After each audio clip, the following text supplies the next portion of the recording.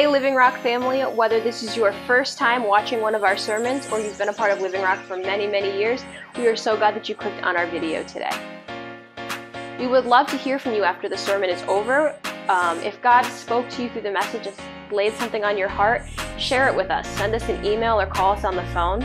We would love to know what God is doing through Living Rock Church for you. We'd also love the chance to connect with you. So like us on Facebook, follow us on Instagram, and check out our website for all of the events and things that we have going on in the church. You can also get connected with all of our ministries or with Pastor Ryan. There's so much we have to offer, and we can't wait to share it with you. Open your Bible this morning to the book of Malachi, chapter 4 and verse 2.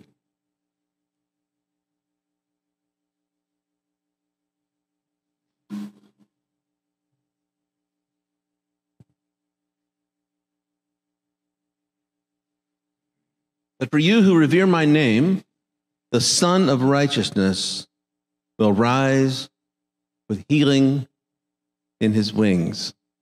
And you shall go forth and grow up as calves of the stall. I didn't understand the calves part until I actually heard someone speaking on this verse who was a farmer and said that when calves are first let out in the spring, they jump and they just like the happiest they can be to be kind of let out of the stall. So I've never witnessed that, but this person who was speaking about this verse said they had. Jesus, who is the Son of Righteousness, however, Malachi says, describes him as the Son of Righteousness, is rising on a new day. And I think it's important that we get the day that we're living in correctly, because at the same time that Jesus is rising on a new day with healing in his wings, another day is setting. And Jesus will mention that in John chapter 5 and verse 35. And I want you to pay attention. He's speaking about John the Baptist. John the Baptist lived in another day, another period. And he says he was the lamp that was burning and was shining, and you were willing to rejoice for a while in his light. You were willing to rejoice for a while in his light. And we know John the Baptist and Jesus were relatives. John was Jesus' cousin. Elizabeth had, witnessed the miracle within herself of the baby leaping when Jesus came into her home. So there was a relationship that was there. But Scripture prophetically is giving us insight into their lives and just how they are different. Christ comes, healing in his wings. John is the light that belongs to a day that is actually coming to an end. Now, John was a shining lamp. We know this from the Scriptures. John's parents, we know, were Zachariah, Elizabeth. Zacharias was the priest, and the Bible tells us that they had no child, that she was barren. And while Zacharias was in the temple performing his priestly duties, he was visited by an angel. He was promised a son. And John is of a priestly line, but John will seem to reject his priestly heritage and will choose rather the prophetic. And how many know there were two offices in the Bible that God worked through, and that was the priestly office, which held together structure for services, ministered to the people, handled the offerings of the people, presented them to God. Priests functioned as kind of a mediator. But prophets functioned very differently. They issued warnings. They made declarations. They spoke what was true in the moment, or sometimes alluding to truth that would come at a later date. And John belonged more to that group. Luke chapter 1 and verse 16 describes what John's ministry will be like. He will turn many of the sons of Israel back to the Lord, their God. It is he, talking about John now, who is a forerunner before him in the spirit and power of Elijah to turn the hearts of fathers back to the children and the disobedient to the attitude of the righteous, as to make ready a people prepared for the Lord. And as John got older, discovering that he, I guess, like all of us, we mature into our gifting. John moved to the wilderness and became part of a community there known as the Essenes. And these were a group of people who pretty much rejected the priesthood that was functioning in Jerusalem. What they saw there was hypocrisy. What they saw there was compromise. And so there were a group of these people who did not want to be associated with compromise, lived in the wilderness. John joined this community, and this is where he would live. And as the scripture tells us, he would make his clothes out of camel's hair. He would eat bugs, would be his diet. And he'd become kind of a living off the grid, so to speak. He became quite famous, however, and you'd wonder, someone living like that, how could they become so famous? That wasn't John's intention, but it was really his message that began to attract people. In Luke 3 and verse 3, it says he went into all the region around the Jordan, preaching a baptism of repentance for the forgiveness of sins, as it is written in the book of the words of Isaiah the prophet. So John will preach this message of repentance by the River Jordan. He will get quite popular. Great crowds will gather around him. Even very powerful people would come. And here's what he would say to them when they would gather. Didn't matter who you were. What shall we do? And John replied, whoever has 2 tunics should share with the one who has none. Whoever has food should do the same. Even tax collectors came to be baptized, the scripture tells us. And teacher, they asked, what should we do? He said, collect no more than you are authorized to collect. And he answered, then some soldiers asked him, what should we do? Do not take money by force. In other words, don't use your office to extract money from people. He said, be content with your wage as a soldier. Now, those who repented, John would baptize in the Jordan. That was a symbolic act for the people of Israel to re-enter the promised land in a right way, in a right spirit, which I think is why John chose to do his baptizing at Jordan. We're going to re-enter the promised land, and we're going to do it right now in a spiritual way. But John and Jesus, it's important, are living very different lives. While John is preaching, and some estimate his ministry lasted only about a year, because prophets are always getting in trouble. They're always saying things they maybe shouldn't ought to say, or they say things that people don't like to hear. But Jesus is pretty much in Galilee with his father, working as a carpenter, going to job sites with his dad. And carpentry then was not only with wood, but also with stone. And so they would live totally different lives. And yet one day, John would see his cousin, Jesus. Jesus would ask him to baptize him. And when John baptized him, the heavens would open, a dove would descend upon Christ, and a voice from heaven would say, this is my beloved Son in whom I'm well pleased. A dove would light upon him. Jesus will just wring his hair out, walk toward the wilderness as he was led by the Holy Spirit to do so. And John would then say to his disciples, behold, the Lamb of God that takes away the sins of the world. Things began to change from that day forward for John. John began to realize himself, as Jesus' crowds grew after the wilderness, the 40 days in the wilderness, and Jesus went to Galilee, and then people began to gather around and hear Jesus' Sermon on the Mount and so on. John began to realize his lamp is burning out, and that Jesus' lamp is burning brighter and brighter. John got in a lot of trouble. As I said, prophets were always notorious for saying the wrong things to the wrong people. John particularly got in trouble because he decided he would point out Herod's marriage to Herodias, Philip's wife, and it was adultery. And John did not think that any Herod could be a Herod if they had committed adultery and broken the Torah law. How could we have a king of the Jews who violates the Mosaic law? And John was calling him out on it. Herodias was getting quite upset about all this, and Herod had John arrested. And then it was while John was in prison, one of his own disciples came to him, and John decided he would ask this disciple, go ask Jesus, are you the one, or do we look for another? In other words, even though the scriptures had foretold a bright light is coming, for some reason in John's mind, Jesus does not reflect the kind of Messiah that he was expecting. And I was thinking about that this week, how oftentimes when we begin to imagine our own futures, or we begin to imagine things that are going to unfold and happen, they rarely, if ever, happen the way that we imagine them. And we always experience a little bit of disappointment, I think, when we conjure up in our own minds what something's going to look like in the future or how a transition might take place. We might think that transitions are smooth, but they never and very rarely ever are. They're usually traumatic. There's usually a lot of tension when there's a transition taking place. There's, as one day is beginning and another is coming to an end, if you're part of the one that's coming to an end, it's traumatic for you. It's not your day anymore.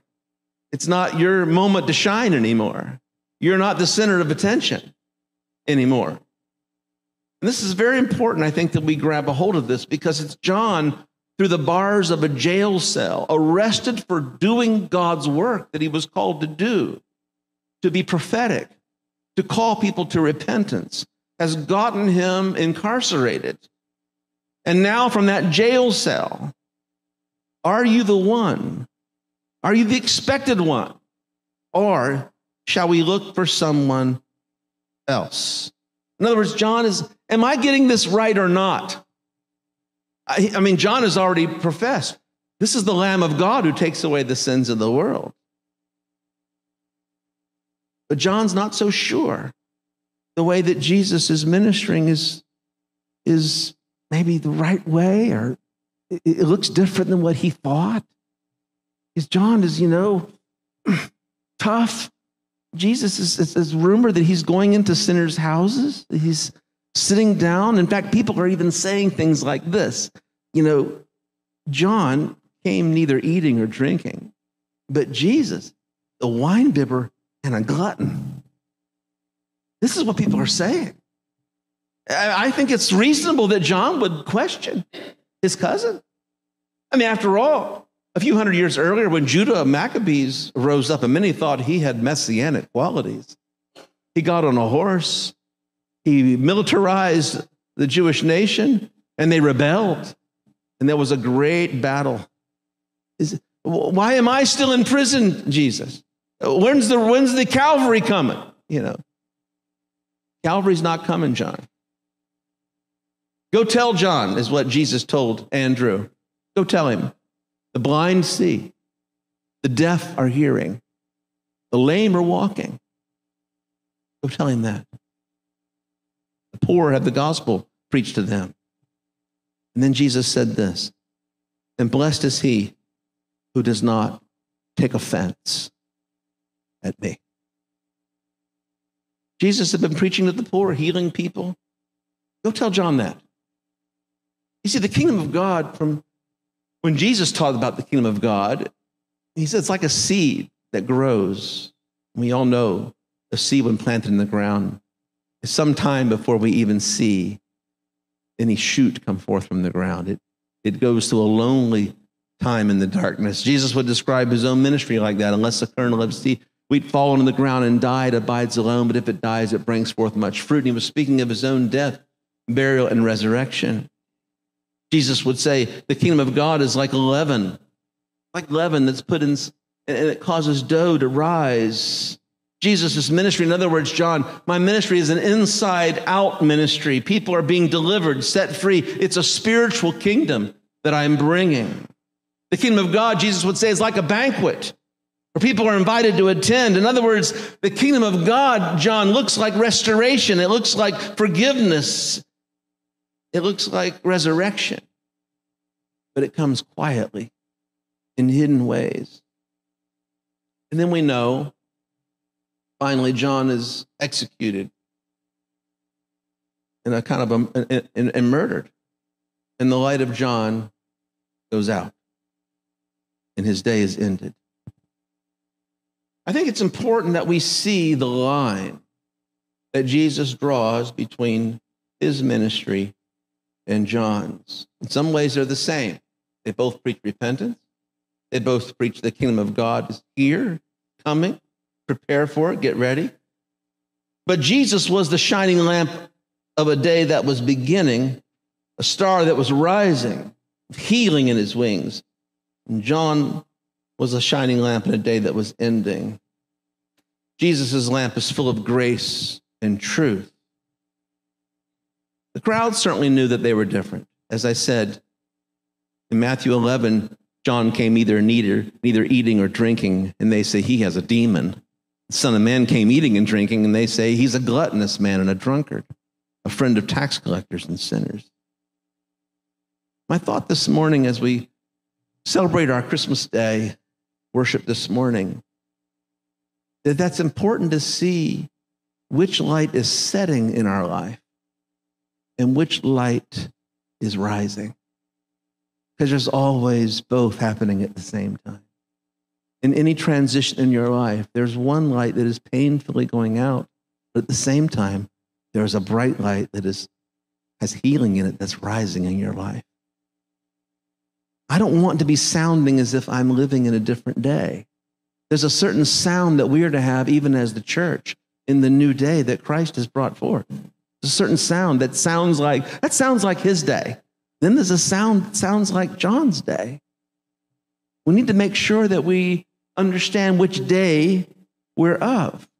John came with threats and judgments and warnings like a traffic cop. He's keeping records. He's taking names. He's handing out tickets. You're a violator. You're a violator. And he's scaring people right down into the waters of baptism. And Jesus comes, as Paul would later say, it's the kindness of the Lord that leads us to repentance. The kindness of the Lord that leads us to repentance.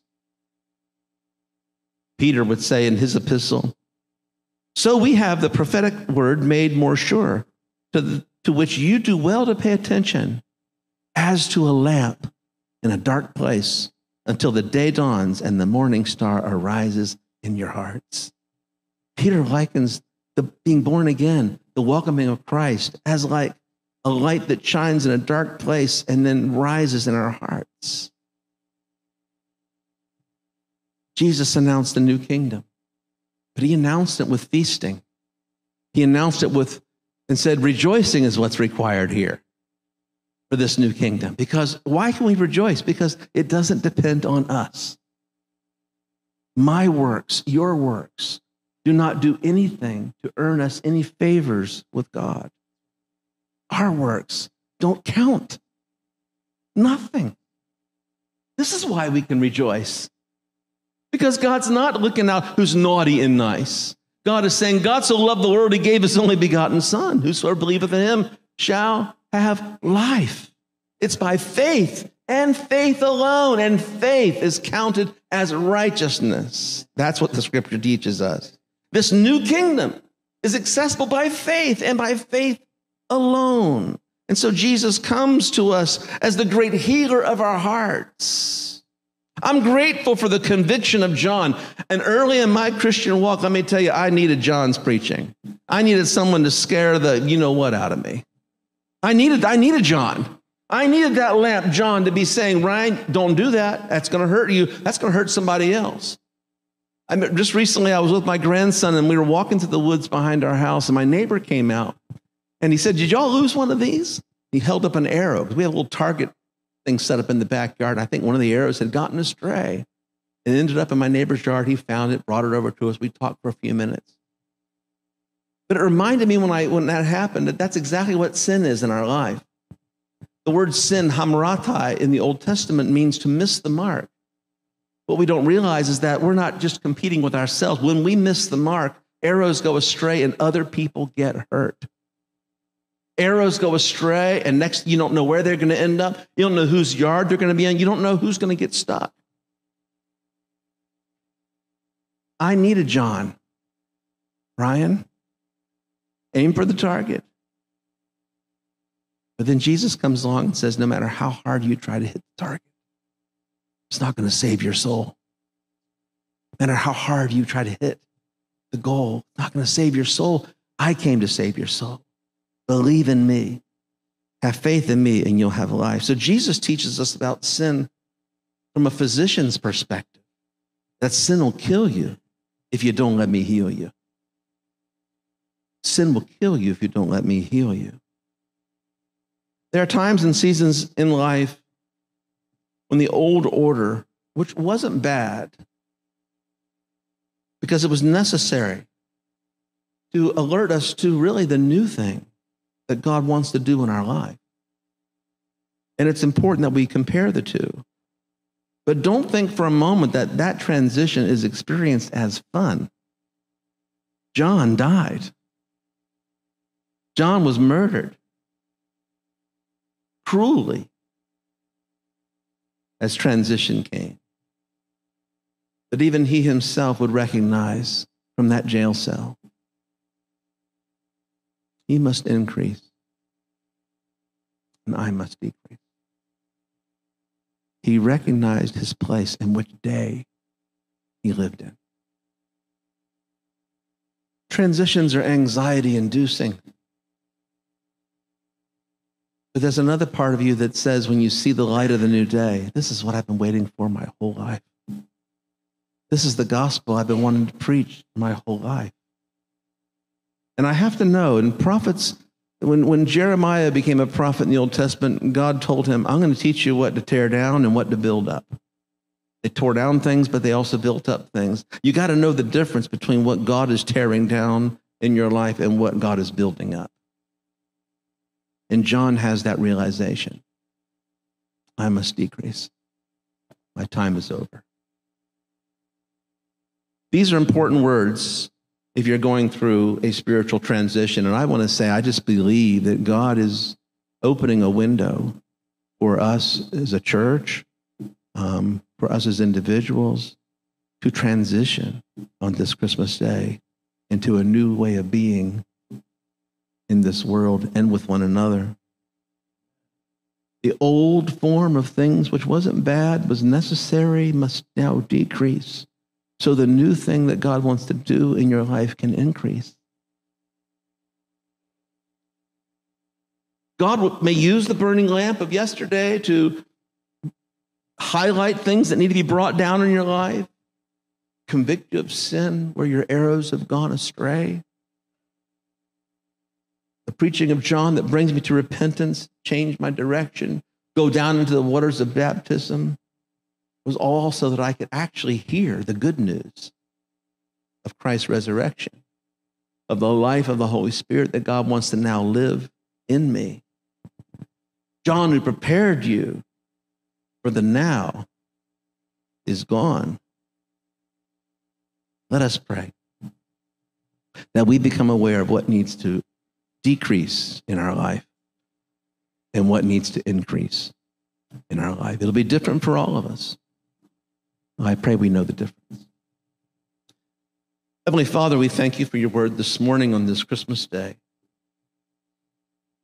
2 lamps burning at the same time, John and Jesus, but one was going out and one would burn brighter and brighter. And one would illuminate us. Proverbs says that the spirit of the man is the candle of the Lord. Psalmist also says the path of the righteous shines brighter and brighter and brighter to the full day. Some, Lord, in this hour are ready to write the church off, saying that it's over. People imagine a kingdom, as John Lennon did years ago in the song, No Religion. I don't want a world without religion. I don't want a world without God. I don't want a kingdom without you in it. You're the reason. You're everything. So God, I pray on this Christmas day that your kingdom will come into every heart, every mind, that we will make room, as we sung earlier, in our hearts for you today. That wherever, God, we go, not just here in this church, not just in our own relationships that we treasure and nurture, but even with those, Lord, whom we may be estranged, that we'll be kind, gentle, healing in your wings. That will make us healers, Lord, in a broken world. restorers of that which has been broken down, menders of what's been torn, living in peace with one another. We pray this in Jesus' name. Lord, and as we individually recognize transition in our own life, where certain things are diminishing or passing away, and let us pay attention to the light that is burning brighter and brighter in our life. Let us put our attention on that, Lord, and not focus on what was and what was lost or what had been, but focus on where we're going now and what the future is and where you're leading us, Lord. For therein is the new day. Therein is the healing. Therein is the joy. We thank you, Father, in Jesus' name. Amen.